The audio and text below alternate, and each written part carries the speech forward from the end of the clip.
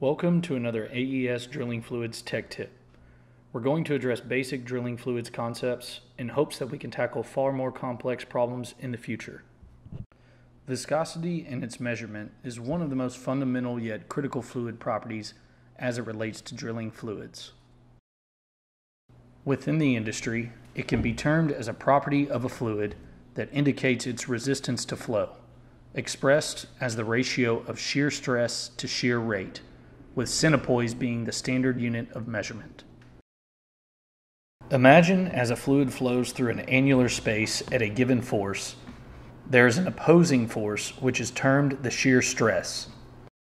As shear stress is applied, fluids slide or move past one another at various rates. Consider this illustration where the fluid highlighted in red moves at a much slower rate compared to other layers of fluid, due to the resistance seen along the walls of the pipe. Shear rate can be calculated as the difference in velocities between the two layers of fluid as they move past each other over a given distance. A common method to measure viscosity on a rig site is termed the funnel viscosity. Funnel viscosity is determined by recording the amount of time it takes to pass a fixed volume of mud, 1 quart, through a marsh funnel.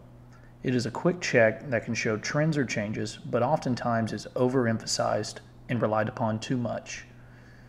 Because viscosity is a function of both temperature and pressure, funnel viscosity falls short of providing a constant and accurate measurement of a given fluid's true viscosity.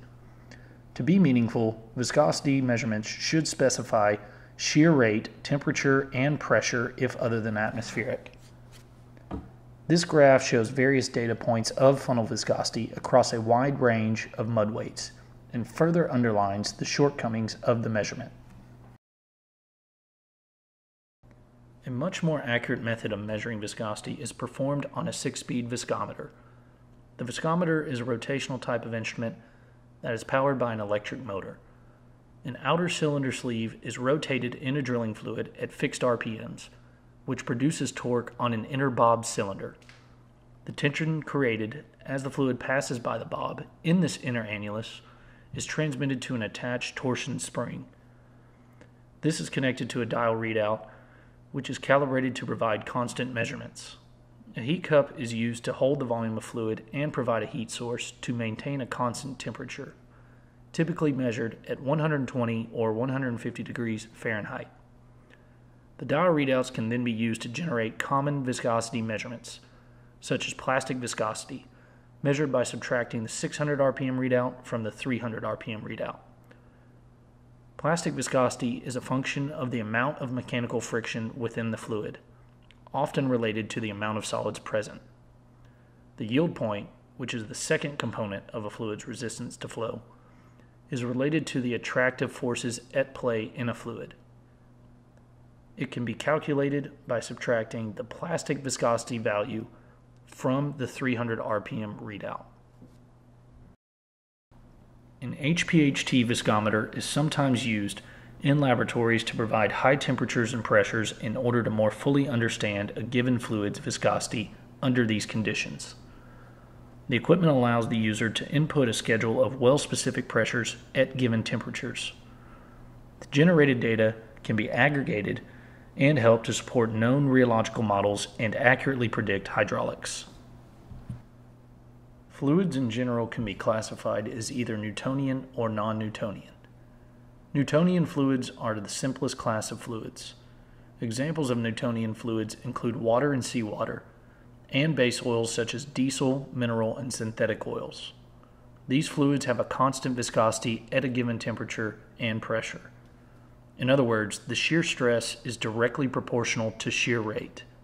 In this case, when shear rate is doubled, the shear stress is also doubled.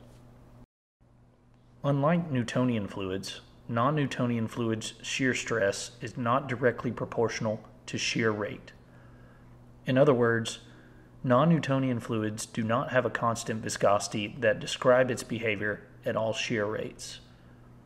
Most non-Newtonian fluids exhibit shear thinning behavior such that viscosity decreases as the shear rate increases. As fluid is pumped at higher rates through the drill string and bit, it shear thins to a lower viscosity. At lower velocities in the annulus, the viscosity of the fluid is higher, providing hole cleaning. And at very low or no velocity, such as when you stop pumping, the fluid develops gel strengths that contribute to suspending weight material and cuttings. There are many rheological models which help predict fluid behavior across a wide range of shear rates. We will describe the most common models as it pertains to drilling fluids. The Bingham plastic model, named after the chemist Eugene C. Bingham, who proposed its mathematical model, is one of the older rheological models that is still often used. The model essentially describes a fluid which requires a certain amount of force to initiate flow, termed tau y, and provides a constant viscosity with increasing shear rate. Most drilling fluids are not true Bingham plastic fluids. The model is typically used with cement fluids or gel slurries. The power law model attempts to address the shortcomings of the Bingham plastic model, as it does not assume a linear relationship between shear stress and shear rate. The model depicts a fluid where the shear stress increases as a function of the shear rate, which has been raised to a certain power. However, similar to Newtonian fluids, the plots of shear stress versus shear rate for power law fluids goes through the origin. It factors in a consistency index termed K and the power law index termed N. One shortfall of power law is that it does not fully describe a given drilling fluid's yield stress and low shear rate viscosities.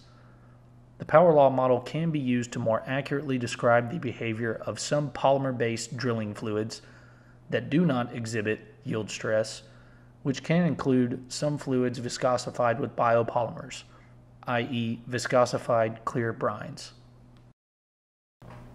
The Herschel-Bulkley, also termed modified power law, builds upon the conventional power law model by accounting for the stress required to initiate fluid movement, i.e. the yield stress.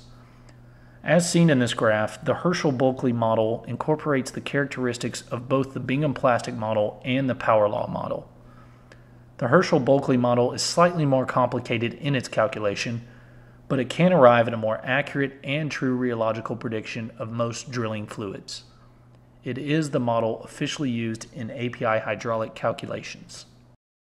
It is important to note that the data provided by equipment mentioned earlier, such as the 6-speed viscometer and HPHT Viscometer, is integral to building and running rheological models. After accurately modeling rheological properties of a given fluid and flow behavior is predicted, hydraulic calculations can be performed to model the fluid's effect on well pressures. From this, we can calculate pump pressures, pressure loss across the bit, and annular pressure loss termed equivalent circulating density or ECD. Hydraulics optimization can then be ran, which involves balancing multiple factors including well control, wellbore stability or mud weight, hole cleaning, which is a function of rheology, pump rate, and pipe rotation, pump pressure, ECD, and pressure drop across the bit. In summary, remember that viscosity is not a value which can be measured simply by running a funnel vis alone. That concludes this AES Drilling Fluids Tech Tip. Stay tuned for the next one, and if you want to learn more, have a listen to the Flowline, our podcast. And if you want to improve your drilling fluid performance, reach out to us at AES Drilling Fluids, where better fluids equal better wells.